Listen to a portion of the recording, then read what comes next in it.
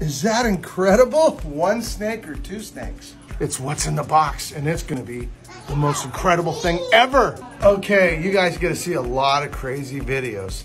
This video, I promise you, is probably the most unique video you ever seen. Think I'm kidding? I'm not kidding. There you go, look at this. So this looks like a normal snake, right? Looks real normal, right? But then look at this. Now, here's the crazy part about this.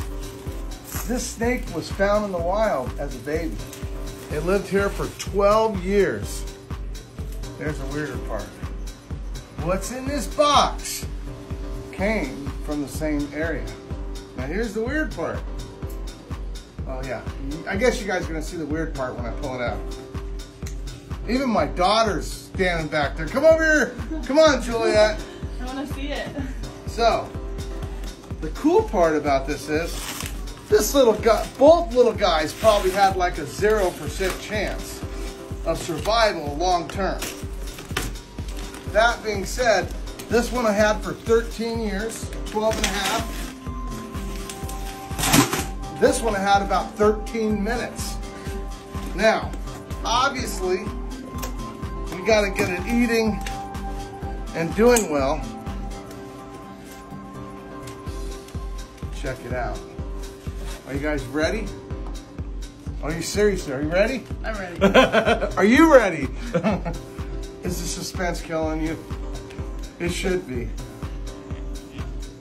The same exact kind of snake. Oh, he bit me already.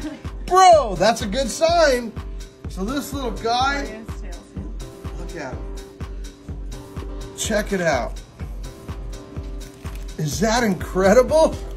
He's got two heads. Look at that. So this is the first time I've seen him. He looks pretty good. Now the funny part is this one had a big kink in his neck right here. Kind of can't see it because we flattened it all out. This one here doesn't have much of a kink at all.